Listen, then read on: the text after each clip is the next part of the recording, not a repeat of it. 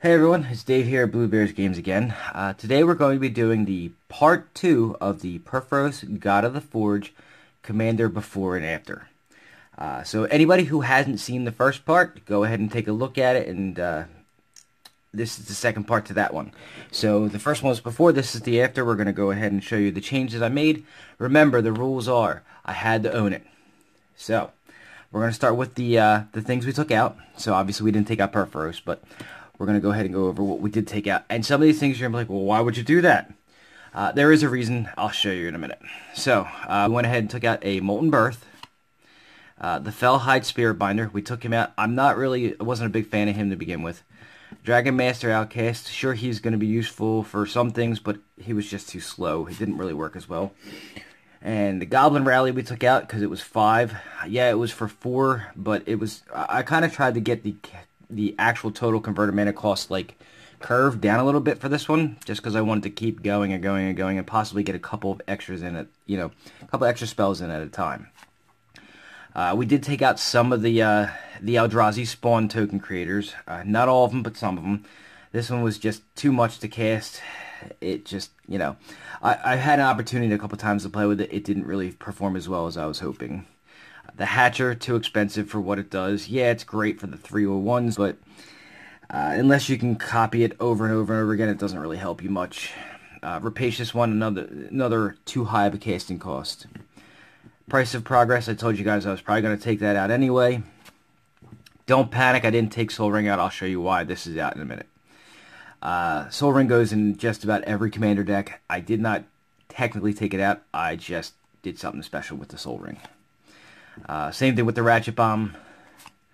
Artisan, I didn't really feel like keeping in there. He didn't fit really all that well into the theme of the deck. I told you guys I was going to take the Sizzle out before.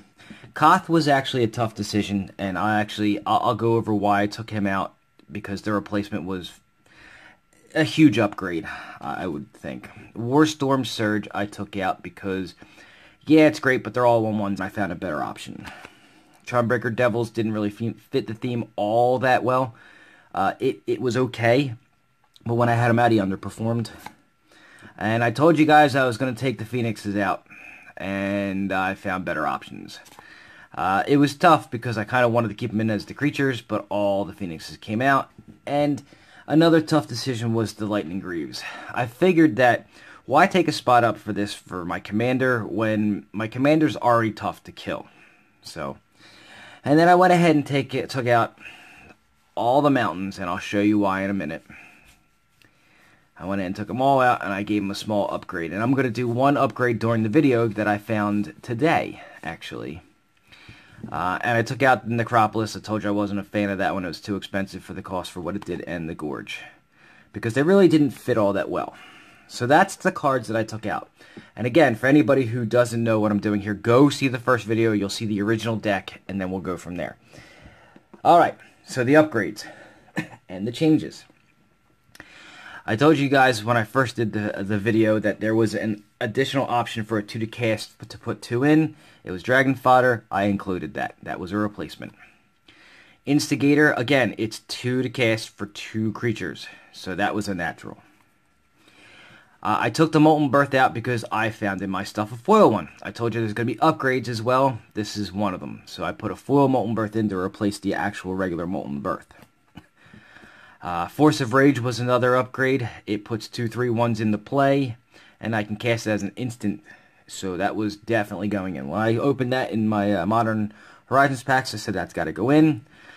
Thatcher Revolt was an upgrade as well because it's 3 to cast to put 3 into play. And while they do, at the end of the turn, have to be sacrificed, we should, when you play this, hopefully you have something to sacrifice them for something better to do.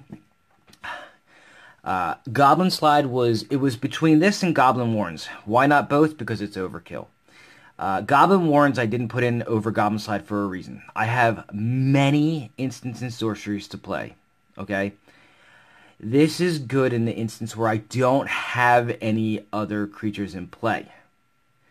So when I cast an instant or sorcery, sure, I'm going to mostly be putting tokens into play, but not every instant and sorcery in the deck is going to be one that creates tokens.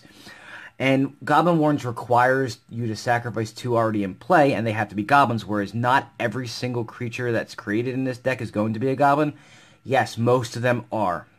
Not all of them. And I was figuring, well, it's either Warrens or Goblin Slide. Goblin Slide got the nod just because it doesn't require something to already be in play. It requires you to play something with which this deck plays a ton of.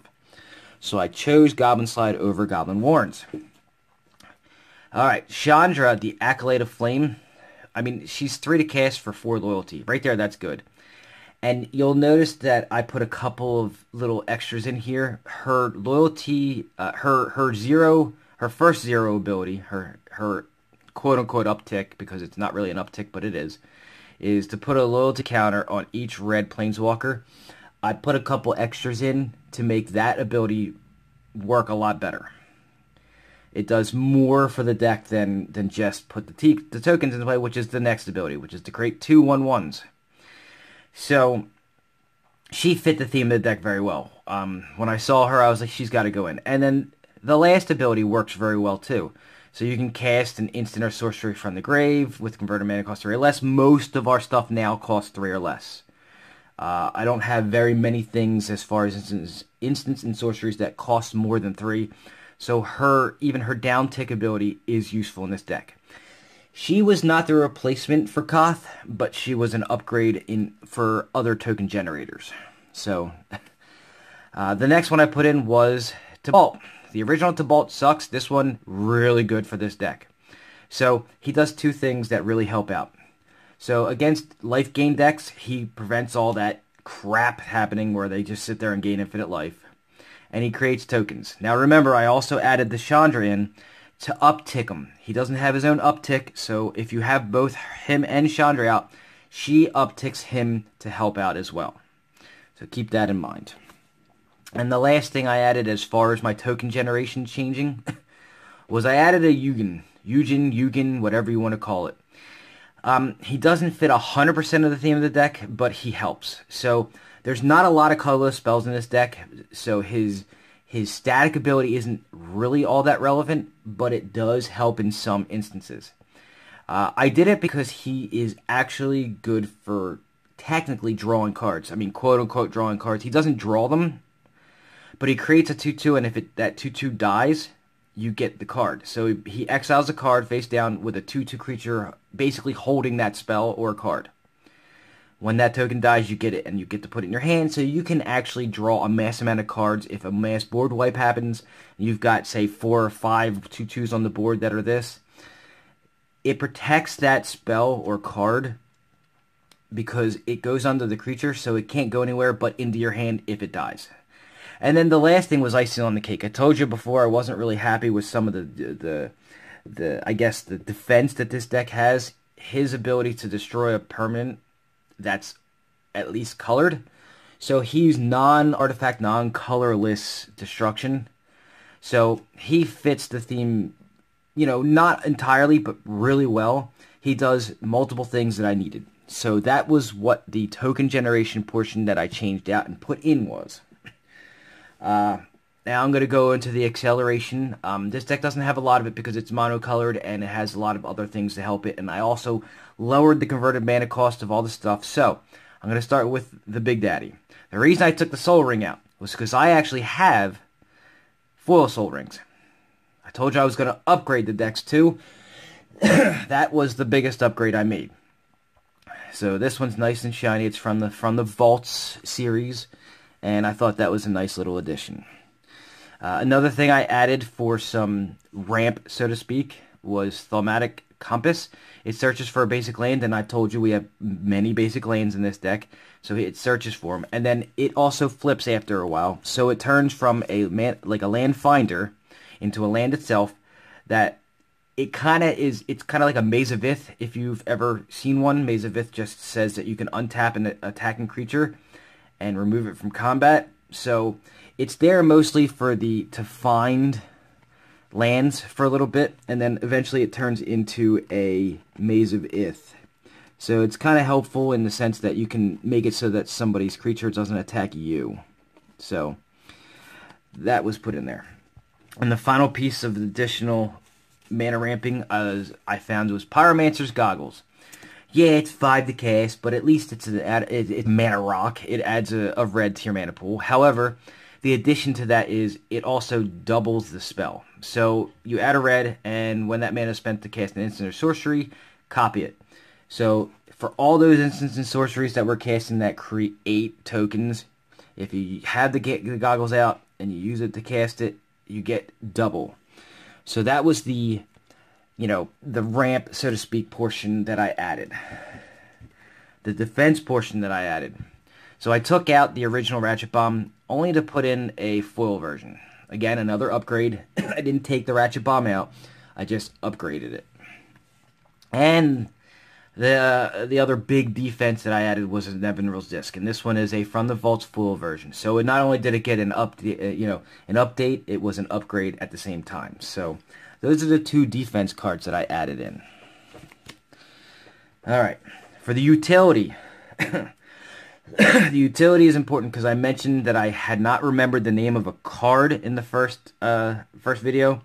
I remembered it and found it. So the first addition was to go on top of the Artifact Destruction. I found Vandal Blast. Really good card. It literally just, I told you before, I have no, Fusion doesn't take care of colorless or artifacts. This takes care of at least the artifacts, or at least it helps. So basically, blow up everybody but yours. The card that I couldn't remember the damn name of, Impact Tremors. So whenever a creature enters the battlefield under your control, it deals 1 damage to each opponent. That was the replacement for the card that, when they come into play, deal damage equal to their power, because most of the things you're putting in have a power of 1.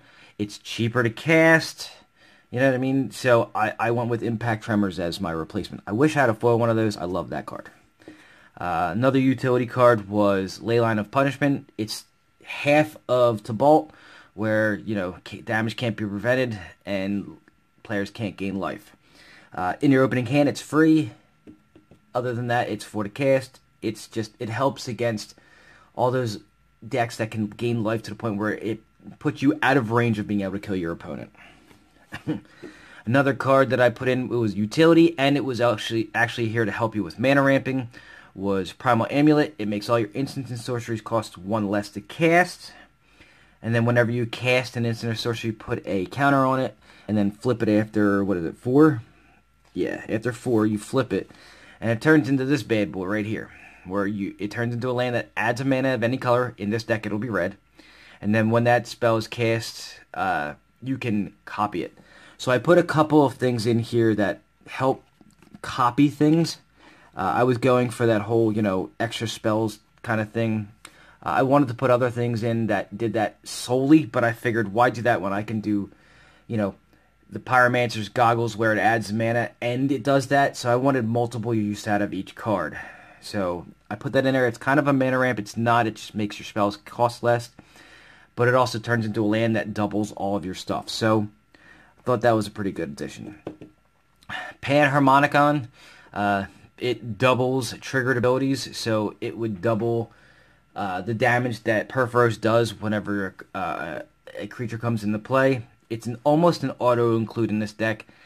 Again, this wasn't out when I made the deck, so of course I didn't put it in there. But of course, when I opened this, the first thing I thought of was, oh, Purphoros, it's got to go in there. So yeah, I went ahead and put that in there. Helm of the Host, I told you guys I was probably going to do this anyway.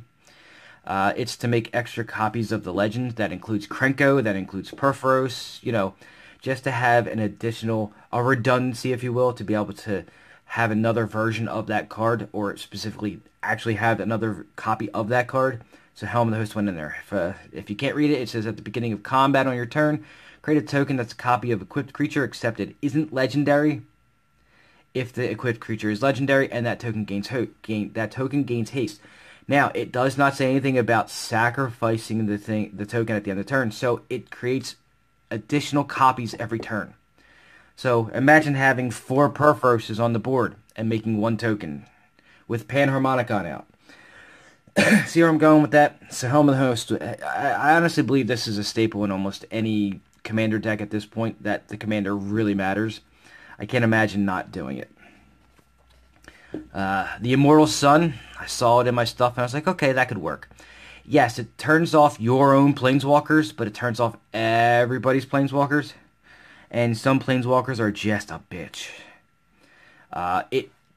So it doesn't turn off any of the War of the Spark, like, static abilities, but it stops their ability to use their loyalties. So it's in there. It's not for that purpose. The purpose of it was the additional draw, and it was to make your spells cost less and to make your creatures bigger. That's a bonus of it, turning off planeswalker loyalty abilities. It does affect you if your, draw was into planeswalkers. But other than that, it's actually a pretty damn good card. Alright, the reason Koth came out. Koth came out because of Torch of Defiance. Chandra Torch of Defiance. I did a little bit of, comparisons. It's same mana cost. She comes into play with an additional loyalty counter. And she has 4 abilities instead of 3. Koth was in the deck originally because I liked his -2 ability to add red to your mana pool equal to the number of mountains. Her similar ability is a uptick instead of a downtick to add 2 red. In case you get her out early, you don't have a lot of mountains, because I did add a couple of non-mountain lands into the deck. She also exiles the top card of your library, and you may cast it, and if you don't, she deals 2 damage to each opponent, so she fits the theme of Purphoros a little bit better than Koth did. And then she deals 4 damage to her creature in case you're having a problem with flying creatures, or there's a creature that's really giving you a problem. And then her ultimate, or her ultimate downtick is get an emblem. Whenever you cast a spell, this emblem deals 5 damage to target creature or player. So she fits the theme of Purphoros much better than Koth did. Again, she wasn't out when I made the deck. She's a natural fit for a Purphoros deck, especially in place of Koth, especially at the same cost for better loyalty and for more abilities. So that was the change I made with the utility stuff. Now, as far as the lands go, and I'm going to make a change live here, I went ahead and changed out all of the regular basic mountains that were full art for snow-covered full art basic mountains. All of them have been changed out. So they're all nice and new and shiny from the Modern Horizons set. I opened enough just to get into this deck. Now I'm going to take one out live, so just give me a second and I'll show you why. Alright, so Dwarven Mine went in. It counts as a mountain, so that's a bonus. Comes into play tapped unless you control 3 or more mountains. There are still plenty of mountains in here. It itself counts as a mountain as well, so it doesn't count for its own ability because this is Commander and you only have 1 copy. But the fact that it is a mountain, and when it comes into play, if it comes into play untapped, you can put a 1/1 red creature token into play. Fits Purphoros very well. So I added that in. I needed more defense, so I went ahead and added Blast Zone. Blast Zone is kind of like a it's a controlled disc, so to speak. So it comes into play with a charge counter on it. It adds a colorless, and then you can double X and put a charge counter on it again. So if you want more than 1, you can add it. If you don't want more than 1, you can just leave it. You can sacrifice it to destroy each non-land permanent with converted mana cost that's equal to the number of charge counters on it. So I believe there is an Oblivion Stone. It's basically a land version of an Oblivion Stone where you can control it a little bit. So I needed more defense. Blast Zone went in place of a mountain. Field of Ruin. I added this in there because I needed some ways to deal with non-basic lands, and I just happen to have it. It's an upgrade and an update where it's a little shiny. So I went ahead and added that in there. Forgotten Cave, I put in a couple of lands that cycle so that when it's mid to late game, like a little bit further into the game, if you end up drawing it and you don't want to play a land, or you've already played a land, or there's a reason why you have, you just need to draw a card instead. Anything but a land, you always go, anything but a land, and then you draw a land. Your hope is you draw this one as your land if it is that case, so you can cycle it away. I did that with that, and I also put in the Smoldering Crater for the same purpose. They're there just to cycle away so you can go ahead and get a better draw. Alright, so the original deck has fetch lands in it so we can thin the deck out of land draws. I figured why stop at just the 2 that I have in there? And I probably could have went and found more, but I have other decks that need them. So I didn't go with, the more expensive fetch lands. I went with this. It's Fabled Passage. It sacrificed to go search for a basic land and put it in the play tapped unless you control 4 or more lands. And then it untaps. So basically, it's a fetch land for basic lands. It's not a faux fetch like I talk about in my budget decks. This is an actual fetch, but it's a little different than the real fetch. It goes and gets a basic land instead of, you know, a named land like mountain, island, forest, stuff like that. In a monocolor deck like this, it works perfectly. So expect to see a lot more of these. I was very happy to open this. Alright, and the last thing I got is Prismatic Vista, another fetch. This is actually in the style of an actual fetch. Pay a life, sacrifice it, and go search for another basic land. Again, monocolor deck. It's perfect for this deck, and yes, if you didn't notice, I actually opened one of these in foil. So, those were the changes I made initially, and then I'm going to show you guys why I have something live that I'm going to do. So, I don't do this often, but I do have a treat in here, and I gotta find it real quick. There we go. So, I went ahead, and I was looking at some of my stuff that I have set aside for later, and I went ahead and I found something. So let me go ahead and do that. This is this binder that I have pulled out, which I'm not showing you everything. This is my special binder of stuff I put to the side for a rainy day or for when I want to play something cool.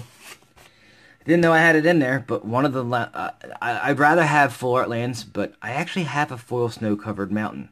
I was hoping to find more snow-covered like land that was foil. I don't have a whole lot of it, but I found this, and I'm going to go ahead and make that change live. I didn't realize I had it, so that's going to go ahead in there just because it's kind of cool looking, and it's one of the older ones from Cold Snap. So that is the final upgrade or update I'm going to do to this deck for now. As time goes on, I'll probably do it again, or as I open more stuff, I'll probably have other things to add to it. So that is the final step to the before and after Purphoros God of the Forge updating and upgrading. Again, if you have any questions or concerns, any comments that you want to make, go ahead and do so below. Don't forget to subscribe to the channel. I'm going to be doing a lot more stuff coming up. And go ahead and like the video, because I do a lot to make you guys happy, and I'm trying to do my best. So if you have any comments or anything, find me on the Facebook page that I have, or put them in the comments below. Any suggestions or anything, you can always contact me. So that is it. Thank you, and enjoy your day.